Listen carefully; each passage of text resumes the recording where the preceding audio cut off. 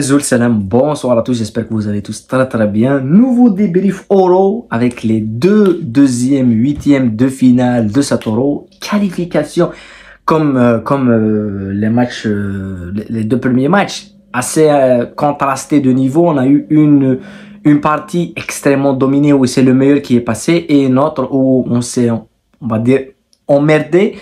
Et c'est les Anglais qui passent. Et j'ai pronostiqué pour le moment 4 sur 4.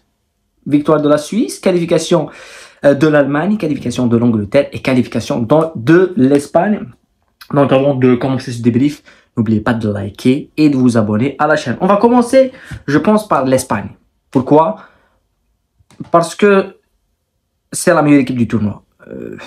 Il n'y a rien à dire. Genre, ils concèdent beaucoup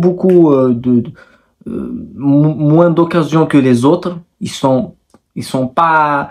C'est vrai que la Géorgie les a mis en difficulté, mais je pense que c'est le but qui a mis la Géorgie dans cette situation où ils auraient pu même mettre un deuxième but en contre-attaque. Je pense que le côté domination, c'est pour ça que je l'ai dit en analysant et en pronostiquant le match, pourquoi je voyais l'Espagne se qualifier, c'est que j'ai vu l'Espagne contre l'Italie et défendre comme ça face à cette équipe espagnole qui a beaucoup d'aisance technique et qui a deux ailiers de très grande classe, ça va être difficile. Et au-delà de ça, ils ont des frappeurs de balles. Quant à Rodri qui devant les buts, il frappe ses buts, tu peux pas lutter comme ça défensivement. Ils auraient pu lutter s'ils avaient utilisé leur profil offensif, c'est-à-dire les transitions rapides. C'est pour ça, moi, je dis que c'est la meilleure équipe du tournoi pour le moment. En matière de jeu proposé, c'est le meilleur.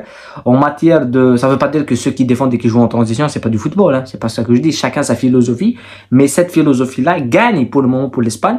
C'est difficile de gagner comme ça. Moi, je me disais que l'équipe qui allait éliminer cette Espagne en coupe dans ce tournoi, ça doit être une équipe qui va défendre comme la Géorgie, mais en encaissant beaucoup moins d'occasions, en concédant plutôt beaucoup moins d'occasions.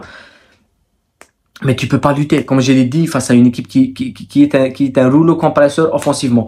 Malgré tout, si on revient sur le fil du match, l'Espagne a encaissé un but, une nouvelle fois contre son camp. Les buts contre son camp dans cet Euro, c'est une analyse. Moi, je vais faire une vidéo sur ça. Demain, je vais faire une vidéo sur ça pour essayer de comprendre ce phénomène-là.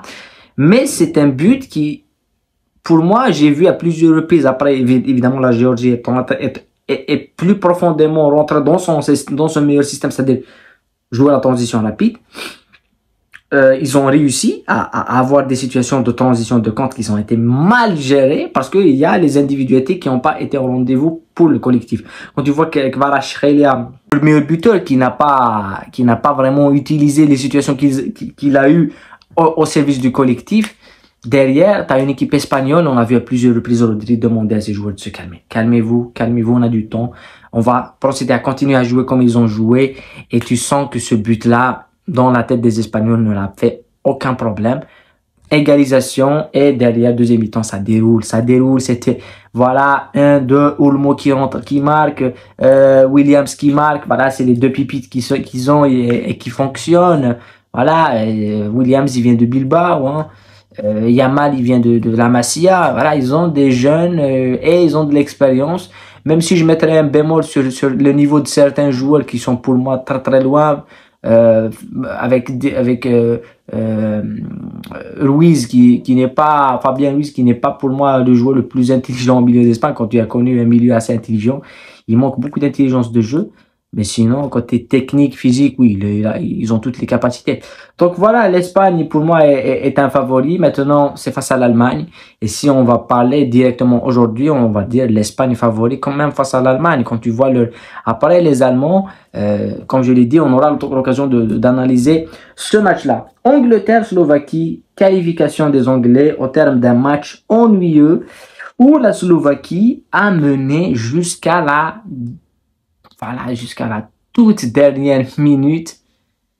C'est quand même très poussif côté anglais et oui, moi je l'ai dit, moi j'ai pronostiqué la victoire de l'Angleterre en sachant que ça va être difficile, qui peuvent se qualifier uniquement comme ça. Et ce qui me surprend, moi, au côté anglais, c'est pas la faiblesse de Gareth Southgate, non. Pour moi, Southgate, tout le monde le sait. C'est facile de lui tomber dessus. Mais je pense que les joueurs,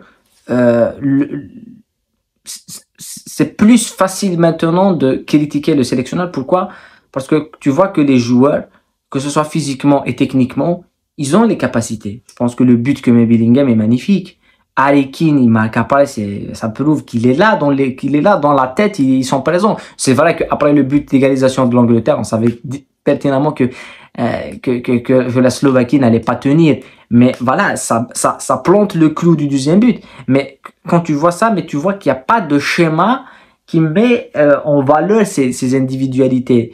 Quand tu vois un joueur comme Cole Palmer, on l'avait dit face au Danemark, on a analysé le match, on a débriefé le match, on a dit comment un joueur comme Cole Palmer, tu le laisses sur le banc. C'est pas normal. Un joueur qui met 30 buts à Chelsea, s'il était à City, il mettrait 50. Et tu sens que Palmer, il ramène aussi ce côté technique, ce côté profondeur, ce côté jeu. Et il va plus sortir, Palmer. Moi, je pense que les Anglais peuvent gagner l'Euro. Je l'ai dit depuis le début. Tout le monde le dit. Ils sont pas favoris pour rien. Je pense qu'ils peuvent le gagner. Et maintenant, après ce match-là, qu'on a vu ce soir, je me dis que s'ils gagnent l'Euro, s'ils le gagnent, ils le gagneront uniquement avec cette façon. C'est-à-dire que si l'Angleterre, en 2021, c'est-à-dire que ils jouaient mieux au football. On se rappelle de leur match face au Danemark où ils étaient un petit peu poussifs, c'est vrai. Mais face à l'Allemagne, ils éliminent l'Allemagne. Ils étaient meilleurs dans le jeu. En finale, face à l'Italie, ils ont mieux joué que l'Italie. Mais ils perdent à la fin. Là, on a l'impression qu'ils jouent pas bien. C'est vrai que ça peut casser à n'importe quel moment. C'est pas serein. Il n'y a pas de sérénité autour de cette équipe anglaise. Mais ce qui est impressionnant, c'est que tu sens que cette équipe anglaise, elle n'a pas de jeu. Elle n'a pas un système prédéfini où il y a une profondeur d'idées recherchée par le sélectionneur. Mais il y a quelque chose. Je pense qu'après le but et après cette façon de bien défendre et marquer et bien défendre et pour moi, dans cet Euro, il n'y a plus de petits de gros, même s'il y a un petit peu un écart entre certaines équipes qui ont beaucoup d'individualité. Mais tu sens que cette équipe peut gagner l'Euro. Après, ils sont à ça de se faire éliminer quand même. Et moi, je l'ai dit avant ce match-là, j'ai dit que si l'Angleterre, je le pense, genre, si l'Angleterre se fasse éliminer aujourd'hui, pour moi, l'Euro est terminé. Pour moi. J'avais une attente assez exceptionnelle côté anglais, que s'ils vont maintenant, ils se fassent éliminer dans un tableau où c'est pas le plus relevé. Oui, c'est vrai que il y a plus de petits, il y a plus de gros, il y a pas d'écart monumental. Mais tu te fasses éliminer dans un côté où c'est pas gagné d'avance. Maintenant, ils vont aller jouer la Suisse, je pense. Et la Suisse, on en a parlé, la Suisse, ça va être un match difficile. Ça va être le match de la révélation. Soit les Anglais passent et on se dit, finalement, oui, on avait raison qu'ils peuvent aller au bout. Soit ça casse. Et on s'est dit aussi que c'était pas aussi serein que ça va. C'est un petit peu mitigé, mais voilà. Bellingham, magnifique. Quel but de Bellingham. Magnifique Harry Kane. Cole Palmer. Assez costaud. Après, pour moi, le point d'interrogation chez cette équipe anglaise, c'est pas leur qualité première, même si avant il y avait certains gardiens comme Shelton et tout.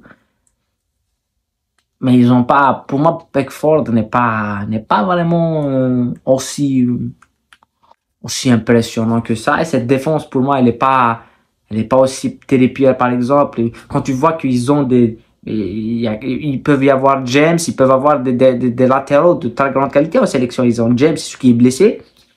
Trippier, s'il y avait James, je pense que c'est pas la même équipe. C'est vraiment pas la même équipe. Donc voilà, on va s'attendre à d'autres matchs. Demain, on va évidemment continuer à débriefer les matchs et évidemment reparler des prochains quarts de finale parce que ça va être notre sujet de discussion. Prenez soin de vous, la paix sur vous et à très bientôt.